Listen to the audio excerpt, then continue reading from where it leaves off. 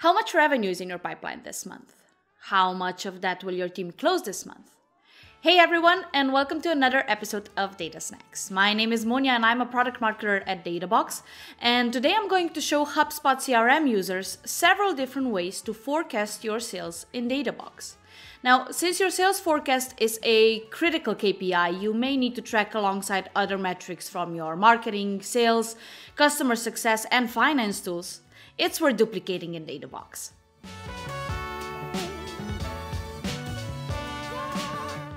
If you're using HubSpot CRM, you're probably familiar with the default forecasting chart on your sales dashboard. It's basically a bar chart with just one bar that allows you to see how much revenue you expect to close in a current or future time period. Here's ours for this month. If you're not familiar with this chart, HubSpot has a great article you should read called How to Do Sales Forecasting in HubSpot CRM. As the article details, HubSpot actually provides several different ways to do forecasting. But this chart's the simplest, since all you have to do is define your deal stages and define the probability of winning for deals at each stage. That said, if you are using the HubSpot forecasting tool, I'll also show you how to pull that into Databox and visualize it too. Let's start with duplicating that first graph. Here's how we've set up our stages and the percent likelihood of winning we've assigned each stage. Now, it doesn't matter how you've defined yours, but you will need to know these numbers in order to set up your forecasting in Databox. Unfortunately, we can't just duplicate that forecast chart in one click since HubSpot doesn't provide these percentages via their API. But don't worry. Today I'm going to show you how to recreate this forecast in Databox using our data calculations feature. I'll show you 4 different ways you can do it, and here's what they will look like when you're done. A simple table that shows you forecasted revenue by deal stage, a really simple number visualization that just shows your total forecast, a pie chart to show the amount and percentage of forecasted revenue by deal stage, and a funnel chart so you can visually compare the forecasted revenue in each stage with a glance. Now, to get a full picture of your forecast, sometimes it makes sense to look at it in different ways. At the end of this, you'll be able to decide which one, or ones, you like best. And as always, if you get stuck trying to do this yourself, just reach out to our support team and ask for help. Or if you prefer reading, check out our popular use cases article for HubSpot and skip to the section titled Calculating Projected Closed Won Amount. Let's dive in and see how to get this built. So first I'm going to start with a blank data board.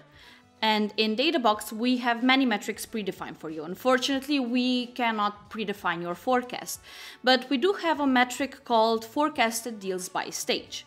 I'm going to drag it onto the data board to show you how easy it is to grab. And what this data block shows is the total amount of revenue in each stage with a close date during the period you've selected. So in this case, I'm going to set it to this month. And this number, of course, will be much higher than your forecast. Now, let me show you how to create a table like this, but with each stage multiplied by the probability win percentage. Now, this will give you a more accurate forecast. So, remember this screen? We need those percentages that you have set in your HubSpot account. To build this table, we're going to drag a blank basic table visualization onto the data board. Then we'll select HubSpot CRM as our data source and click Create a new data calculation.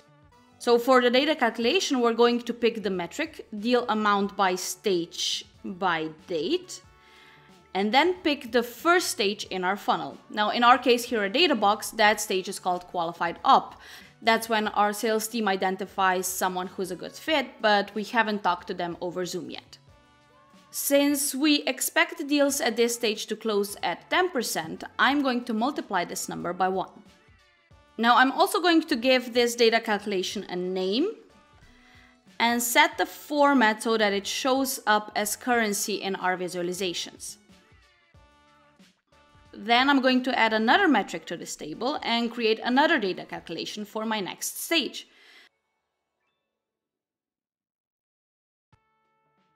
And so on for each stage. So your table will look like ours once you add all of your stages. And on this table, you can see that I decided to sum all the values up at the bottom of the table, and I selected this month as my default date range. So as a result, at the bottom of the table, I get this month's forecast.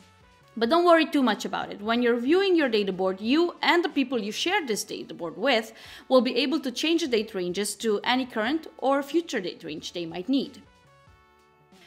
Personally, I think the table is the best way to look at your forecast, but maybe if you want to just present your forecast to your CEO and you don't want to give them more detail than needed, then a number visualization might be best. So to build a number visualization block, we're going to create a data calculation that sums all of the data calculations we just created. Very meta, I know. So let me show you real quick how to do that inside data calculations, since we named all of the former data calculations with a name that starts with forecasted amount and included the stage name in the name too. I just selected each one and added them up.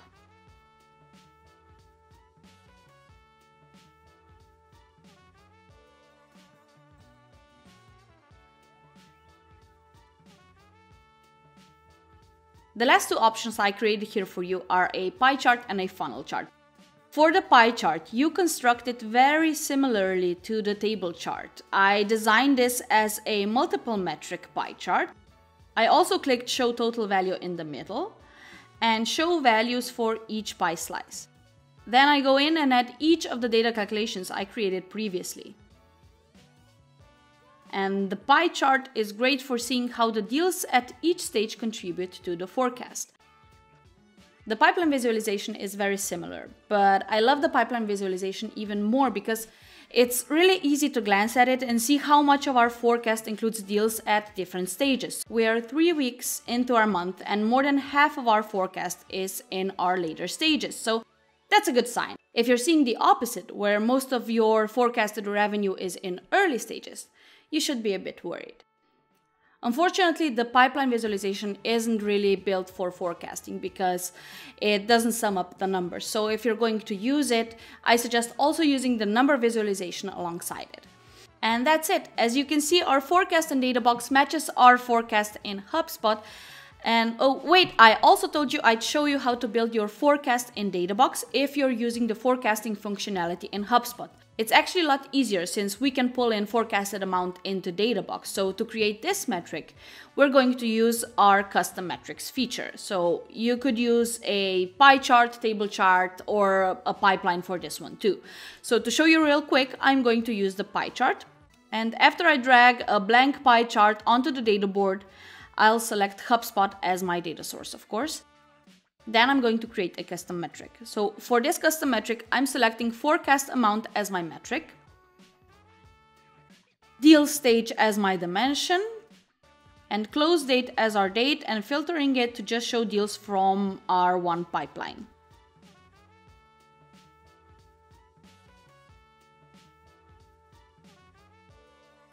And I'm going to give it a name called forecast amount by stage, and that's it. Keep in mind that this forecast uses different percentages to calculate the amount of revenue from each deal stage that contributes to the forecast. And inside HubSpot, you set these percentages here. So the numbers in this pie chart won't match the default chart on your sales dashboard, but will match the numbers you see under sales and forecasting in HubSpot, or this screen here. And before we go, let me quickly show you how to add a goal to your forecast data blocks. I'm going to add it to the number data block. So first I'll click the data block, and then I'm going to select the compare with dropdown, select other, and then goal. And from there, I'll click the link that says set a goal and enter my goal.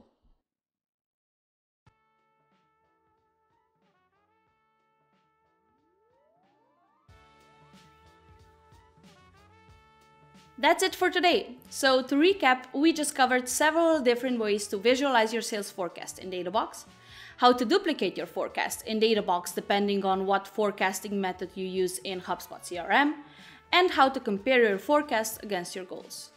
Now, of course, this is just one thing you can track in Databox. There are hundreds of metrics you can track from HubSpot and thousands more from our many integrations. Get the most out of Databox by tracking data from multiple sources in one spot and any device. Any questions? If you need help in getting any of this set up for yourself, start a chat with one of our dashboard experts. They know the ins and outs of HubSpot CRM and Databox and can get you set up quickly. See you next time.